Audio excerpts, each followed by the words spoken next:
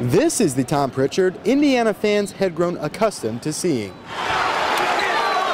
This is the Tom Pritchard, however, that showed up for Indiana's contest against rival Purdue.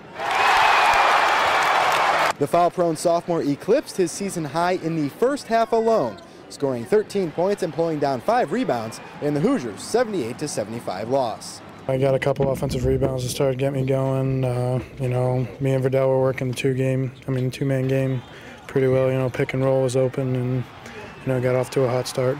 He did a good job, and I think that shows what he's capable of when he's up on the balls of his feet, and when he's not in foul trouble. He's my roommate, man, so I've been picking him up a lot and just making sure his confidence is there. I think tonight was all confidence. He had that first dunk, kind of right there in the paint, man. I kind of looked at him, I was like, bro, you need to do that every time. I think the Hoosier Nation, they'll start seeing him getting better and better each game. He's gaining confidence, and that's the biggest key with him.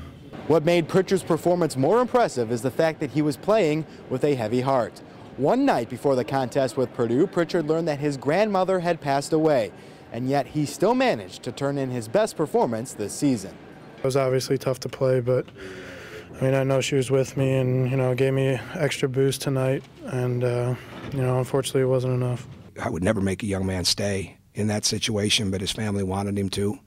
And it was really, it was one of those, this could be one of those great omen moments. The way he was playing, it was awesome. Yeah, I think that's tough, man. In some ways it probably took some of the confidence issues away from his mind. He's thinking about family. I think he just came out tonight just playing, man. Pritchard says he will fly to Pennsylvania for the funeral and be back with the Hoosiers for their game at Northwestern on Sunday.